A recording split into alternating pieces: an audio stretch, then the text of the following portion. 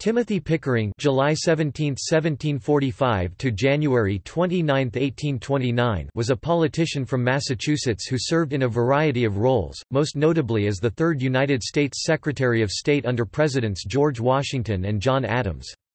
He also represented Massachusetts in both houses of Congress as a member of the Federalist Party. Born in Salem, Massachusetts, Pickering began a legal career after graduating from Harvard University. He won election to the Massachusetts General Court and served as a county judge. He also became an officer in the colonial militia and served in the Siege of Boston during the early stages of the American Revolutionary War. Served as Adjutant General and Quartermaster General of the Continental Army during the war. After the war, Pickering moved to the Wyoming Valley and took part in Pennsylvania's 1787 ratifying convention for the United States Constitution. President Washington appointed Pickering to the position of Postmaster General in 1791. After briefly serving as Secretary of War, Pickering became the Secretary of State in 1795, and remained in that office after President Adams was inaugurated. As Secretary of State, Pickering favored close relations with Britain. President Adams dismissed him in 1800 due to Pickering's opposition to peace with France during the Quasi-War.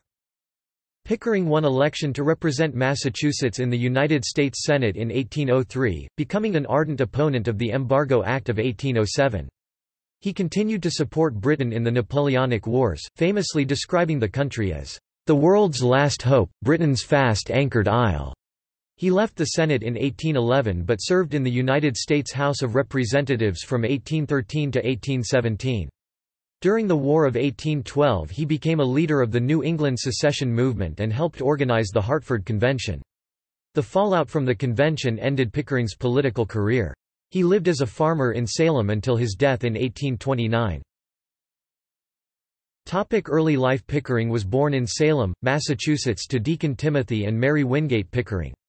He was one of 9 children and the younger brother of John Pickering, not to be confused with the New Hampshire judge who would eventually serve as Speaker of the Massachusetts House of Representatives. He attended grammar school in Salem and graduated from Harvard University in 1763.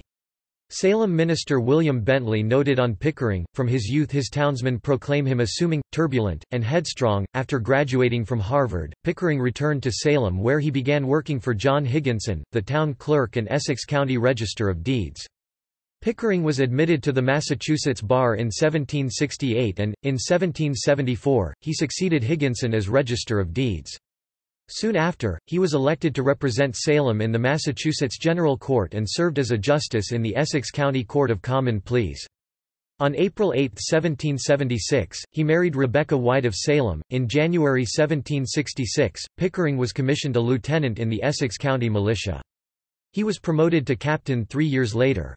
In 1769, he published his ideas on drilling soldiers in the Essex Gazette.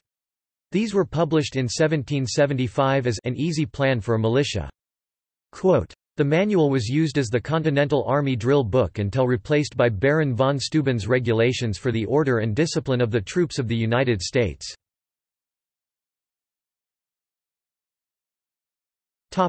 American Revolutionary War.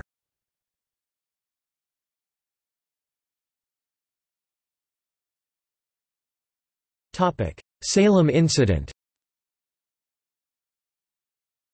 On February 26, 1775, men under Pickering's command were involved in one of the earliest military engagements in the American Revolution, a confrontation locally referred to as Leslie's Retreat. A detachment of British regulars under British Army Lieutenant Colonel Alexander Leslie was dispatched from Boston to search North Salem for contraband artillery.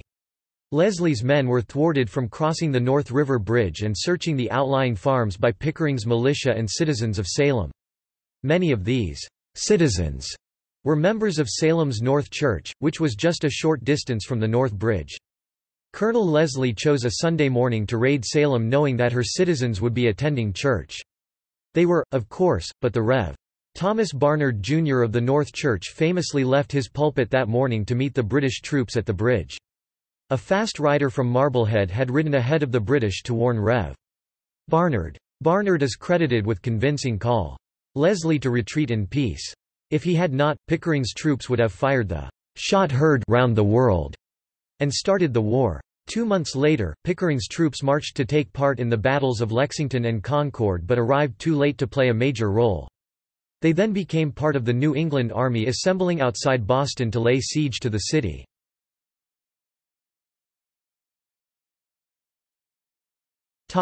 Adjutant General. In December 1776, he led a well-drilled regiment of the Essex County Militia to New York, where General George Washington took notice and offered Pickering the position of Adjutant General of the Continental Army in 1777. In this capacity he oversaw the building of the Great Chain, which was forged at the Sterling Iron Works. The chain blocked the Royal Navy from proceeding up the Hudson River past West Point and protected that important fort from attack for the duration of the conflict. He was widely praised for his work in supplying the troops during the remainder of the conflict. In August 1780, the Continental Congress elected Pickering Quartermaster General.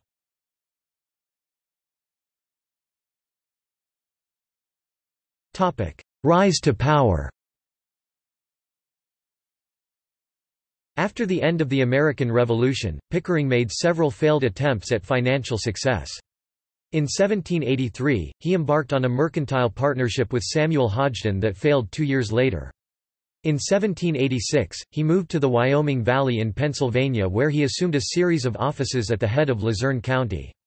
When he attempted to settle a controversy generated by John Armstrong with Connecticut settlers living in the area, Pickering was captured and held hostage for 19 days. In 1787, he was part of the Pennsylvania Convention held to consider ratification of the United States Constitution. After the first of Pickering's 2 successful attempts to make money speculating in Pennsylvania frontier land, President Washington appointed him commissioner to the Iroquois Indians, and Pickering represented the United States in the negotiation of the Treaty of Canandaigua with the Iroquois in 1794.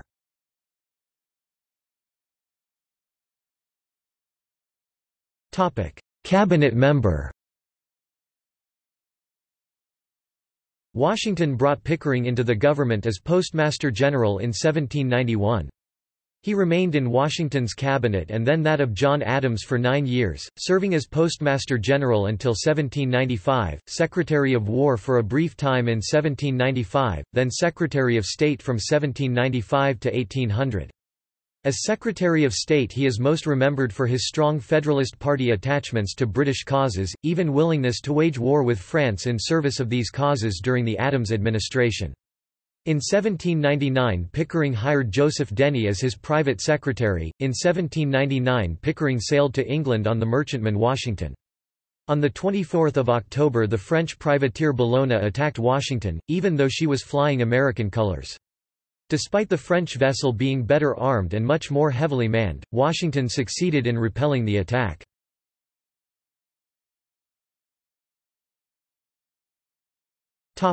Middle years. After a quarrel with President John Adams over Adams's plan to make peace with France, Pickering was dismissed from office in May 1800. In 1802, Pickering and a band of Federalists, agitated at the lack of support for Federalists, attempted to gain support for the secession of New England from the Jeffersonian United States. The irony of a Federalist moving against the national government was not lost among his dissenters. He was named to the United States Senate as a senator from Massachusetts in 1803 as a member of the Federalist Party. Pickering opposed the American seizure and annexation of Spanish West Florida in 1810, which he believed was both unconstitutional and an act of aggression against a friendly power.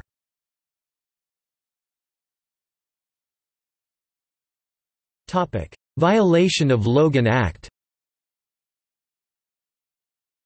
Near the end of his only term as a senator, Pickering challenged Jefferson's Embargo Act and held several conferences with Special British Envoy George Rose and proposed the creation of a pro-British party in New England and urged Rose to persuade British Foreign Secretary George Canning to maintain his hard line against America with the hopes that Jefferson would resort to even more extreme measures which would ultimately effect a political suicide for the Republicans.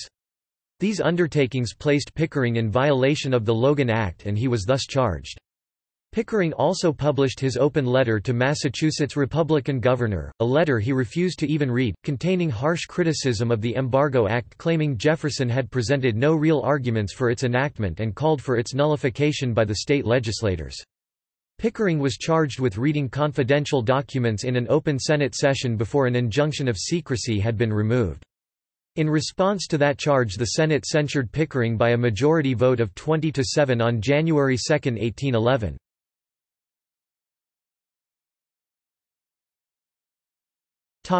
Member of Congress.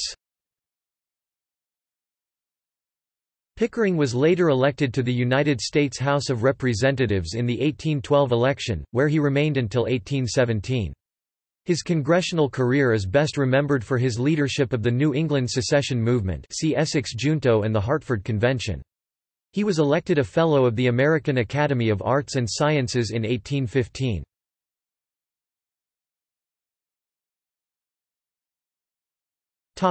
Later years and legacy. After Pickering was denied re-election in 1816, he retired to Salem, where he lived as a farmer until his death in 1829, aged 83.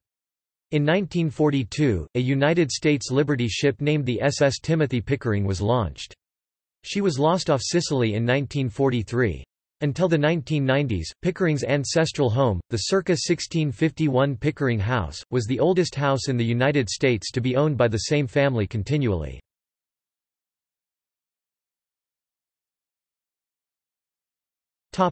See also: